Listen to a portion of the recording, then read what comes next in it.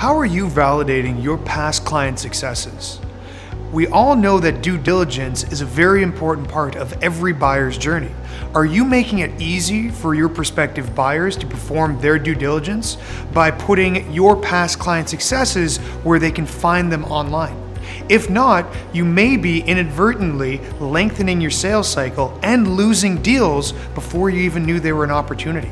In this episode of In 3 Steps, we're going to talk about how you can acquire LinkedIn recommendations more efficiently to help your buyers with their due diligence.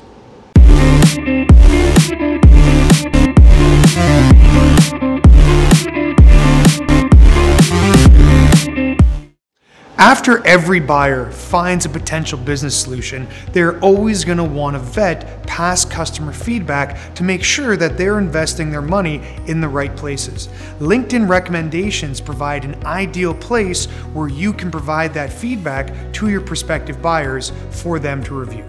The challenge that many people face, however, is actually getting their current and past clients to write them a recommendation. Here are some steps that you can take to increase the likelihood that you will get a glowing client testimonial for your LinkedIn profile. Step 1, reciprocity. The law of reciprocity simply states that you are more likely to receive value after you have delivered value.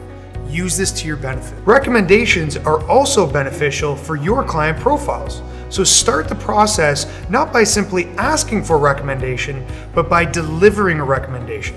When you simultaneously send both a recommendation and a recommendation request, your success rate will significantly increase. Step 2, structure. Don't just simply provide an open-ended request to your clients for a recommendation.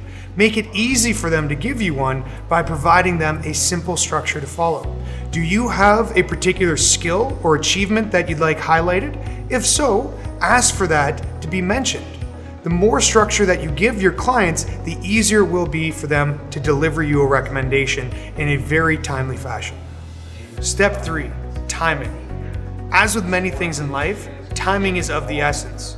If you close a new client or provide them value only to wait 3 or 6 months before asking for a recommendation, the likelihood of you receiving one is significantly diminished. Strike while the iron is hot and ask for a recommendation while the experience is fresh in your client's mind.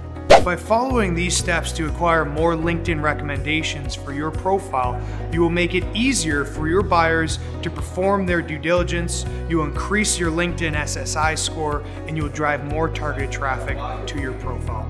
If you'd like more social selling tips, feel free to join one of our upcoming webinars by registering right here. Thank you for watching this episode of In 3 Steps.